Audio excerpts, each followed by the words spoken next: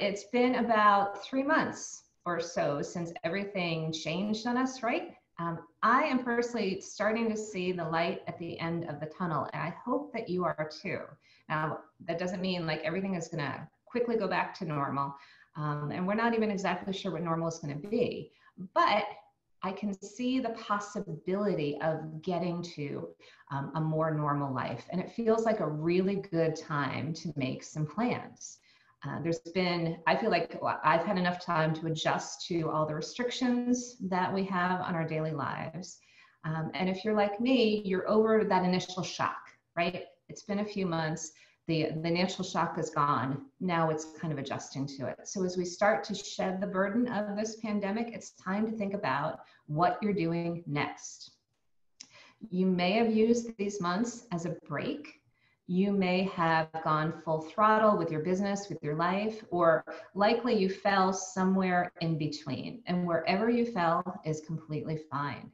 And right now, this particular time, I feel is an enormous opportunity. It's a really good opportunity to make changes, either to create new things or to let go of old, worn out things that don't serve you anymore. It's really the perfect time to decide, how do you want your business to be, and how do you want to be as the business owner? So we're going to use our time today to map out a plan that will help you move forward the way that you want to move forward. While there's a lot out of our control, what's 100% within our control is our decisions on how we're going to move forward into the future. So it can look a lot like it did before the pandemic, or it could be very different. It's completely up to you. So we're going to do several exercises today, and I want to start with a visualization exercise. A visualization exercise of taking a glimpse into your future that's going to set the stage that will help you decide what your plan looks like. So I will talk you through this. What I want you to do, wherever you're seated, I want you to be comfortable in your seat. I want you to put down anything you might have in your hands. You don't need to take notes for this particular thing right now. You will in a few minutes, and I'll tell you when. But get comfortable in your seat. Maybe you have your feet flat on the ground so you feel grounded. And I'm going to ask you to take a nice deep breath, breathing in. And as you breathe out fully, just gently close your eyes. Take another nice deep breath in. And then a nice full exhale. Really start to relax and settle in. Another nice full deep breath in. Full release. And we're going to take that trip to the future. You're going to do that by building a time machine. You're going to build a time machine that will take you safely to the future and back. So take a few moments to visualize your personal time machine. It can look however you want it to look. And once you have it in your mind, I want you to step into it and set the coordinates for the near future. You're going to give yourself a preview of what it's going to look like. So set the coordinates and hit the go button. And once you arrive in the future, take a good look around. What does it look like? What are you doing? Who are you doing it with? Where are you? Have a nice long look at what your future is looking like for you and your business. Really paint a picture so you can see the details, you know what's happening, you can feel the emotions of being in your business, being in your life in the near future. And I'll give you a few more moments to really be here, immerse yourself in it so you really know what it looks like and what it feels like.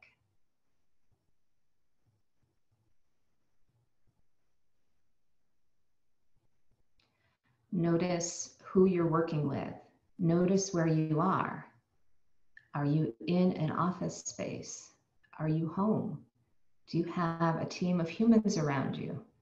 Are you accompanied solely by your dog? Who's around you and what are you doing? What does your work look like? Are you doing the same work in a different way? Are you doing different work? It can be whatever you want it to be.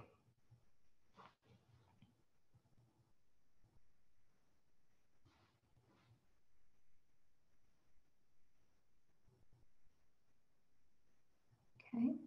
Now I'm going to call you back to the present. So in your time machine, you want to hit the coordinates for the present time and return to the now. And once you get back to the present, I want you to take a couple of minutes to write down what you saw in the sneak peek of your future. What did the preview show you? This is going to be the basis that we're going to create the plan for. So come back, open your eyes, and start to take some notes. And I'll give you a few moments to do that.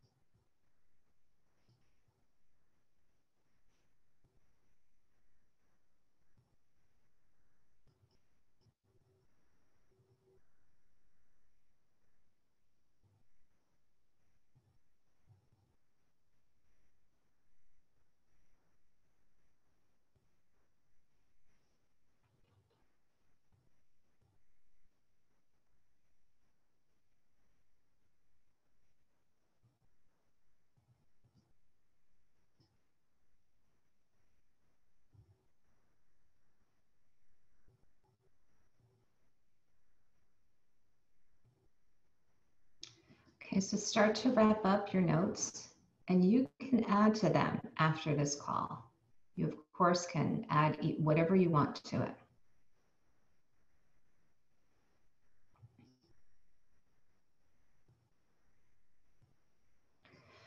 What I want to do now is start to get ready for the real trip that you're going to take to the future. We're all going to do it. So let's figure out how.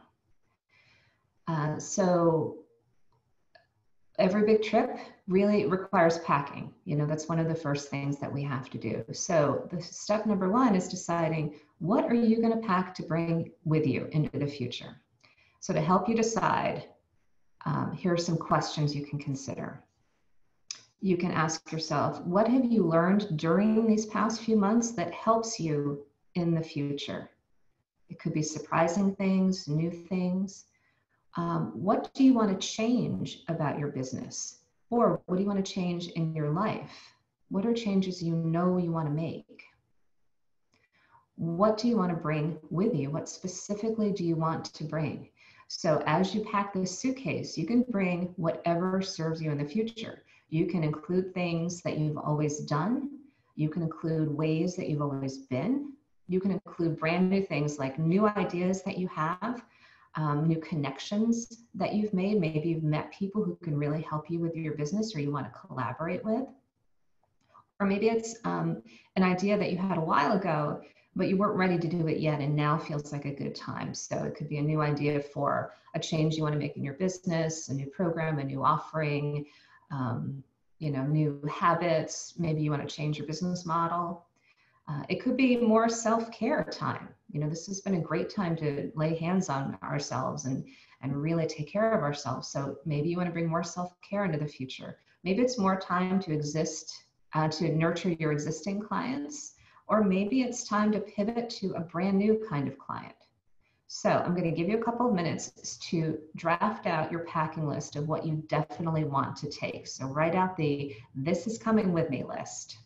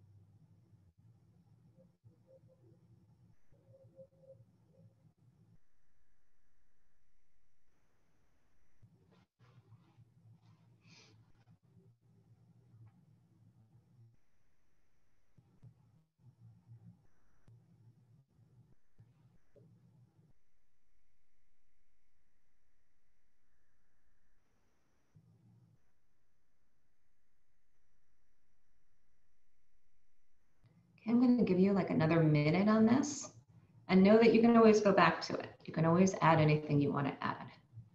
Don't we always throw in something at the last minute before we leave on a trip? Yes, we do.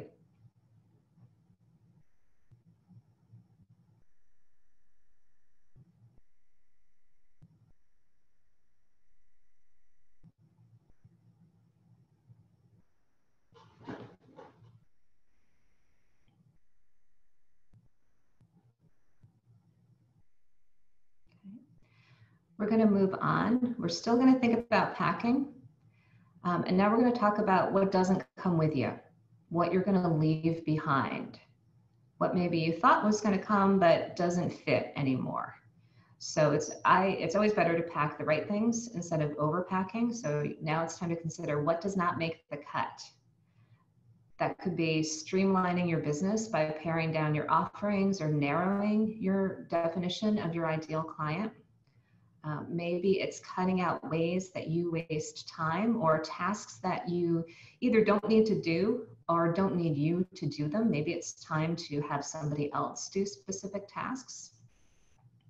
Maybe you've had to make some tough decisions on how you spend your money right now, and you realize that things you spent your money on before you don't really need. You found better ways to do them. So those are things that you can leave behind. And also take a look at the first list that you wrote of what you wanted to pack. Do you really need all of it? My personal experience is whenever I pack for a trip, I lay out everything that I want to bring, and then I give it another couple of passes. So I cut out about 50% of it because I tend to think, oh, I'm going to bring this just in case. So if you're bringing something just in case, give that another thought. That you may not need it. You want to be nimble in the future. You don't want to be overburdened in the future. Remember, this is a great time to jettison what you really don't need. So take a couple of minutes and start to write out a list of what you're leaving behind. And again, could be physical things, could be old habits, could be limiting beliefs. We talked about that in a previous halftime. Whatever is not serving you anymore, serving you, serving your business, leave it behind. This is the perfect time to make that change.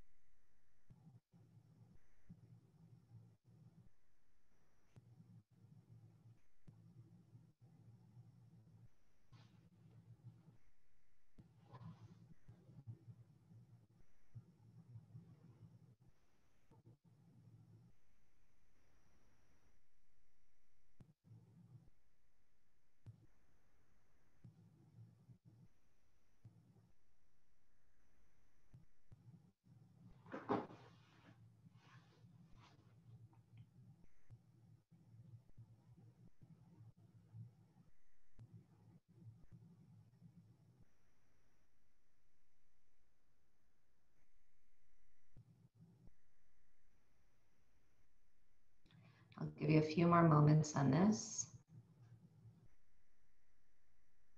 Be a little ruthless. Look at those just in case things and put them on the do not pack list. See how that feels.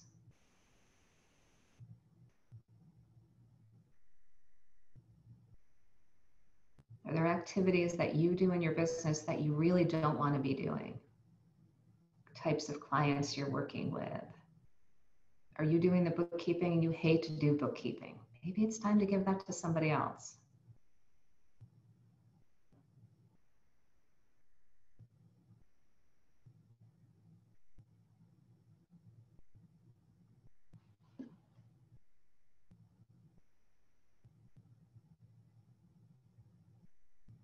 Okay, I'll give you a couple more moments on that, and then we're going to move on to the next step.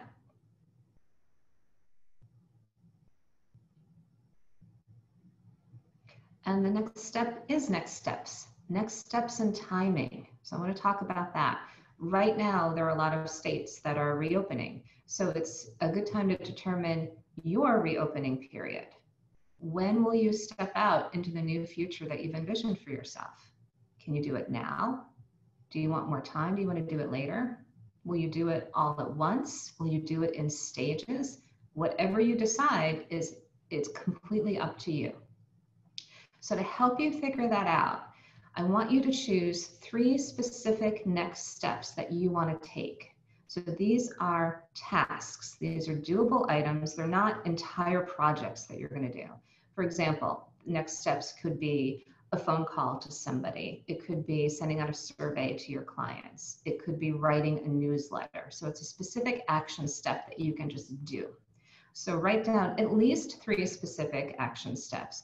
And when you're going to do them, that will help you start to craft the timing of this. And it will lead you down the path of, okay, after I do these, then I'm going to do these things. And here's the timing for that. So it's a very easy way to understand when you are really going to step into your future. So take a few minutes to figure out what are my next steps and when am I going to do them.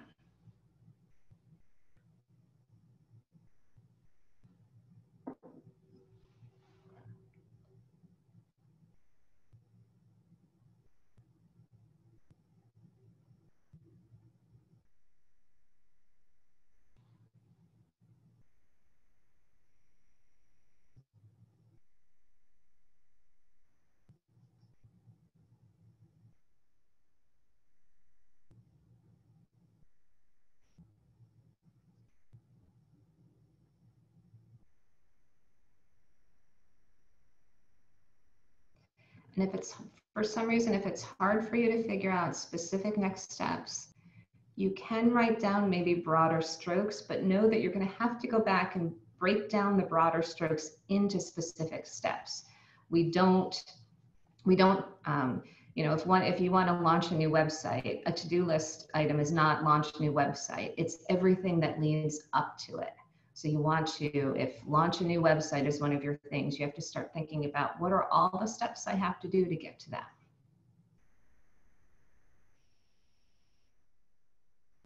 You want to craft a new talk to help grow your business. You know, what are all the steps? You need to give yourself a block of time to do that. You need to think about the topic that you want to do. What does it look like? Is it definitely virtual? Will you have slides? Will you have someone help you with it? All of those little things that add up to the big thing. So whatever you can put down now is great, but know that at some point you need to get very, very specific.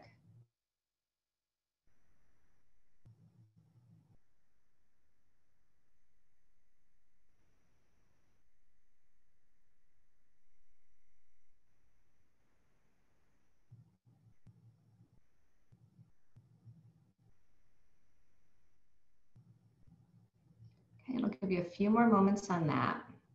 Like everything else, you can go back to this and add to it, especially as you accomplish things you need to add to your to-do list.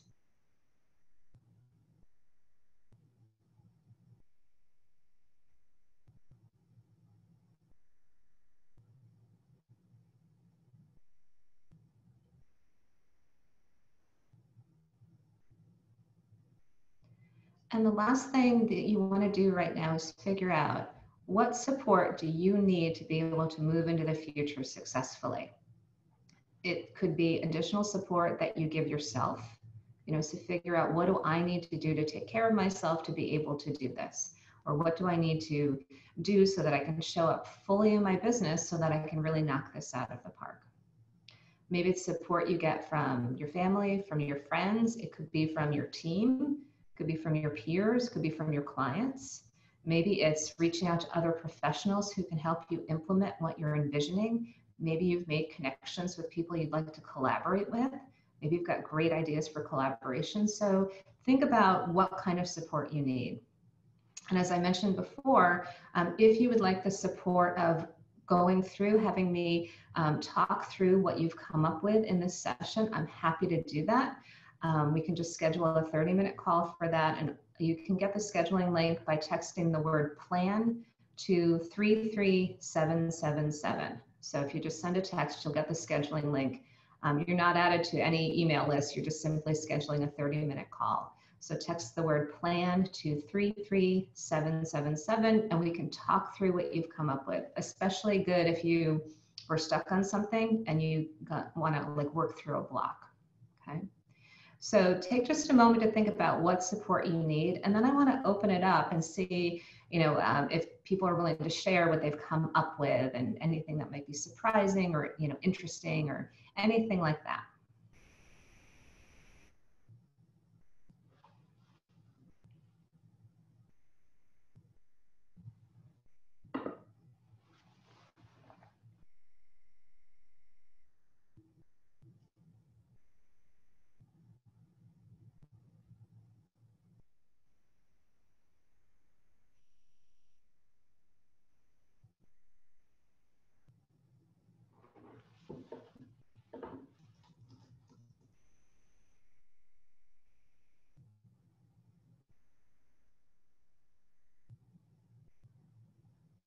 Okay.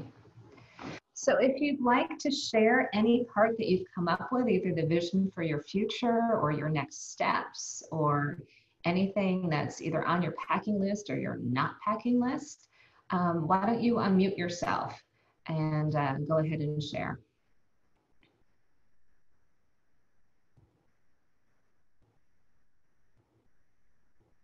Who's going to be a brave soul? I think I unmuted. Okay. Oh, go ahead. Am I on? Can everyone hear me? Yes. Jean, we'll do Jean first and then we'll go to Nancy. First, I'd like to sing an original song that I composed. No, kidding. The chorus. This is quite a platform with all of these astute, beautiful women and men. Okay. The big thing that really stood out for me in terms of what I need to leave behind, and that's probably a lot bigger than even the stuff I'm taking. I need to leave behind some of the not so great habits I've developed during this time. So I don't want to take with me sleeping late, staying up late, and anxiety about the money I charge. Nice. So those were big takeaways for me, or not takeaways. Perfect. I love it. I love it. Those are really big. And your point is so well taken. Sometimes what we decide to leave behind is more important than what we're taking. Nice. Thank you, Jean. Nancy. I actually also left behind fear of overcharging. So I guess that's pretty universal. But what I was concerned about is that in my next steps, it all involved things that I could do from here. And so I was wondering what everyone is doing to get over the fear of stepping out of the house. Because I realized none of them were out of the house. It was all things, calling people and organizing things and updating this. But when do we actually feel okay about stepping out of the house and meeting with clients?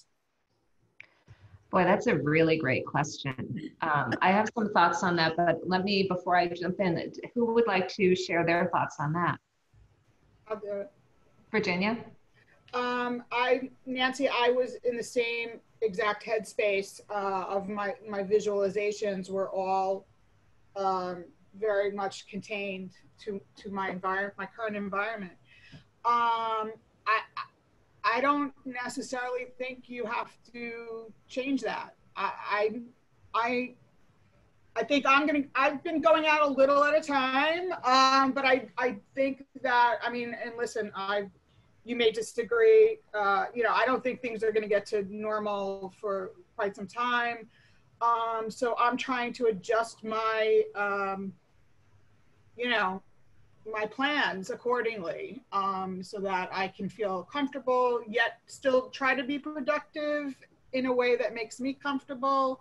So I'm not trying to change that or push that. I know everyone has their own sort of timeline and their risk tolerance, and so I'm just speaking from my own personal place that I totally hear you, and I'm in a similar place. So Virginia?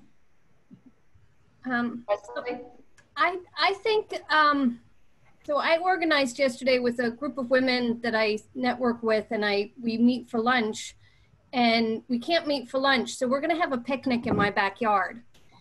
And that way we can be distant from each other, but we can see each other. And it was interesting because everybody's like, I'm so excited to be present with people. And I had a conversation in my Tide Risers group last night about the casualness that has come out of this time.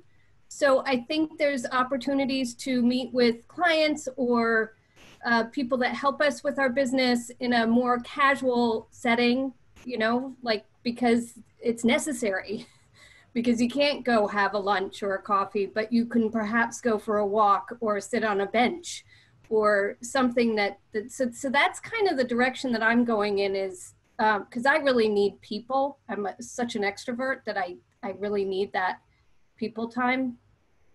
So I'm opening up my backyard. Nice. Is that your literal backyard in back of you? No,